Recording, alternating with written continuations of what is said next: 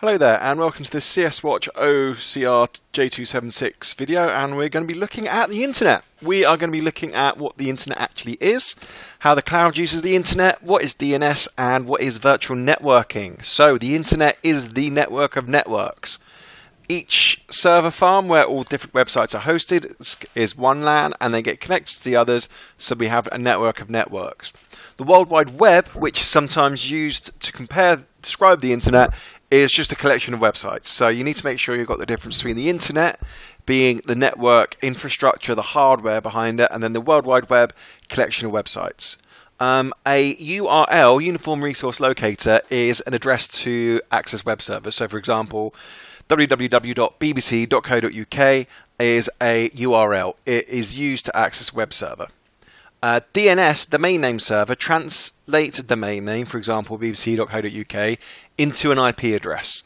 IP addresses are made up of different numbers, so for example 55.66.77.88 could be an IP address. But if you think about the amount of different websites that you use, a human wouldn't be able to remember all those different IP addresses. So far today I've been on at least 15 to 20 different websites. There's no way I could remember 15 to 20 different IP addresses. But I do remember the domain names, so I remember what they are called. That's easier for a human, and what the DNS does is when it sees a domain name, it looks it up on different DNS servers, different domain name servers, to find out what the IP address is. Once it's found the IP address, it starts to load up the relevant website. The cloud uses internet storage to store applications and files. It's essentially storing information online. It can be accessed from any internet-connected device in the world. It can be used for running software, can automatically be backed up, and data can be kept secure for you. However, using the cloud can be risky if you've got unsecure passwords or commonly guessed passwords, as if your login gets breached, data can be leaked out, it can be hacked, and then lots of bad stuff can happen. Celebrities take private photos of themselves, which they store on their iCloud accounts. As soon as their account gets compromised, those images can then be leaked across the internet, causing quite a lot of damage. So, good points and bad points about using the cloud. As I was saying previously, DNS translates a domain name into an IP address. Domain names can be customized and easy to remember. So, for example, CSWatch.org.uk, quite easy, quite simple to remember. The IP address isn't though.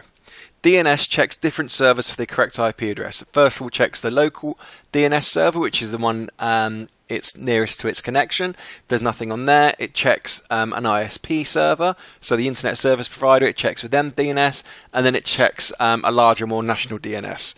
If it finds something, the DNS record and the IP address on one of those servers, it sends back a message saying, yep, we found it, happy days. If it can't find the IP address anywhere, it comes up with the error saying the DNS cannot be found. That's what that error means. It's saying you've entered a domain name, but we can't find the IP address for it. Virtual networking is a network which is entirely software based. It's virtual, it's run on a machine.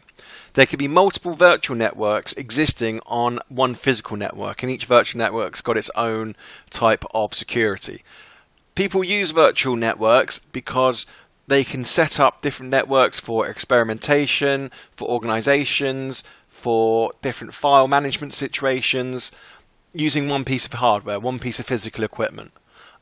Because it's got its own security, virtual networking is used a lot by white hat hackers when they are trying to investigate security flaws, and there's more on that in a future video.